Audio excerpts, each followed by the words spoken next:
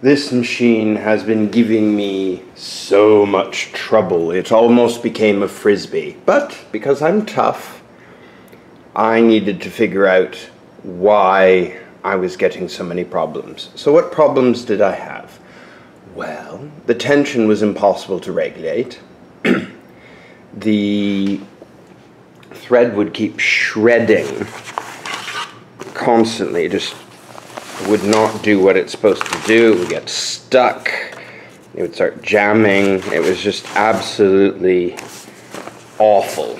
So I'm working on a project for a friend, and I just cannot trust this machine to cooperate. So I thought, well, I've got to tackle this because I've got to finish this project. So one of the big problems it would do is it would jam and keep sewing until it got a huge wodge of thread, and then trying to lift the hoop and get there and snip the threads without damaging the project, nearly impossible. However, what you can see here now is it's doing what it's supposed to do at long last.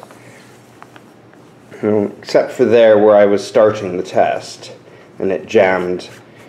I learned what was going on and I made a whole bunch of there's some slight changes to the machine, but I took all of the settings to make the machine cooperate. So for this particular thread, which is slightly thicker, I'd increased the tension from the default of 2.8 to 6. That's pretty extreme. Have to set the foot height to 0. No matter what, this thread just will not snip. I've changed the blades, everything else. It just won't do it.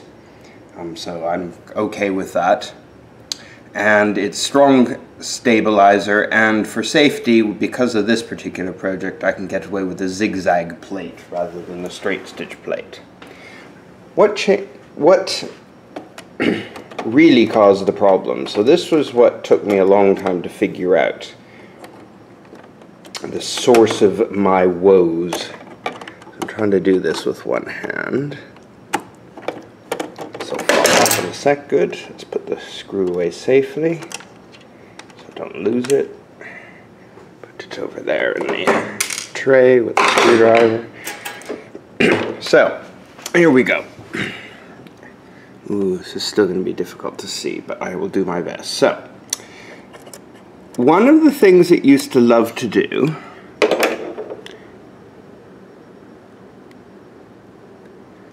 is the thread would pull out of this. Okay, if you got any curly thread, it would come unhooked. And this part here has to fit very snugly, if you can see there, get my thumb out of the way, underneath to keep the thread from jumping back. That just didn't work very well. So sometimes it would unhook from there and that would come up here, and then you'd lose all your tension and it would jam under the foot there. So I put a piece of metal in to keep it from escaping. And I don't know if you can see, it's really difficult to get in here, but I've put a little piece of metal there. You might be able to see it peeking out.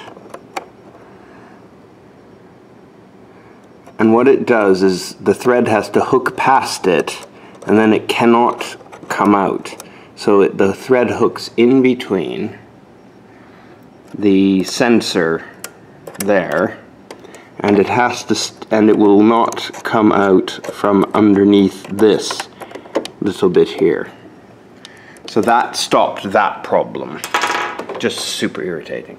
The second part is much more interesting. So there's a thread guide here, which I'm seeing if I can zoom in here.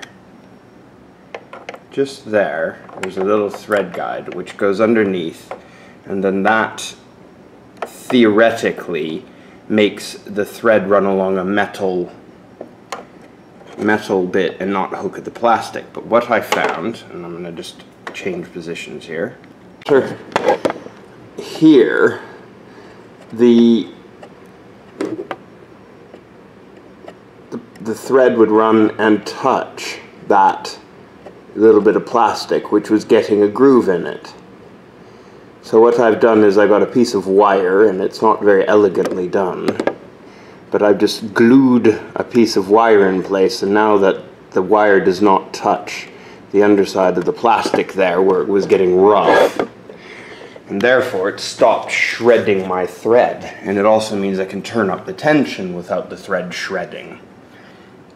So now I am finally getting decent results out of here.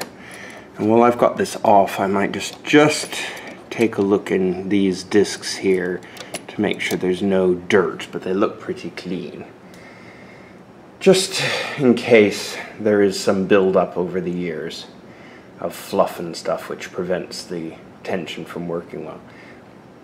But the good news is I have won on this. It did stress me out a lot, I will admit. So I think I do not want to have to buy a new machine, and I can't understand why this thing is so uncooperative. And the last thing I did was I have this from a Viking machine, this foot.